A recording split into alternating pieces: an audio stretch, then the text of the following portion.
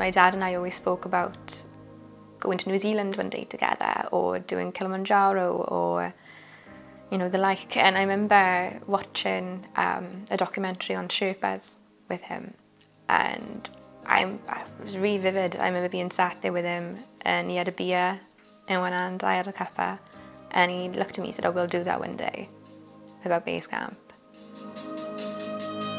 I will be attempting to trek Everest Base Camp on my own.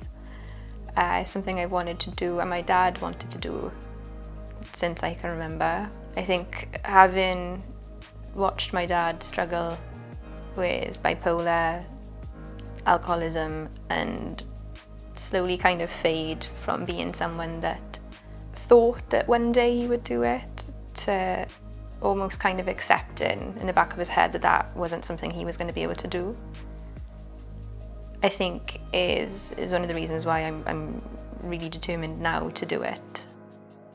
My dad in 5 years was the 9th of now 14 young men that passed to suicide in 5 years, just in my small village. I know that once I start, it's going to not only be physically challenging, it will be emotionally challenging, but I think that he'd have just loved it. I started off having a target of 500, and we hit that in the first 24 hours. I am thinking of putting the target to about 5,000 and hopefully seeing where we go from there.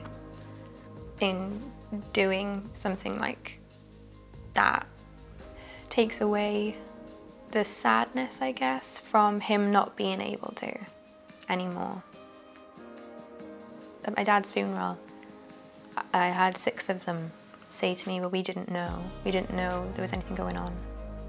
Just talk, literally, and even to people who don't feel this way, it takes 10 seconds to just send a text and say, like, how are you?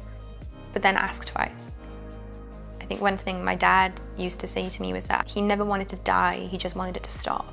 And I think that's really important, because it's, as I said, everything is temporary, but that decision is permanent.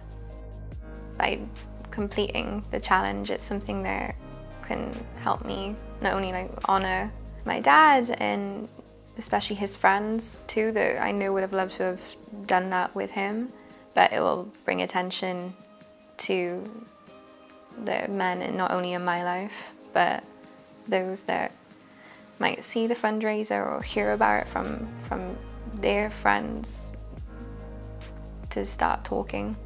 With the help of Movember, that's something that can change also and help contribute to raising their awareness and providing those that need that help that first step up to doing so.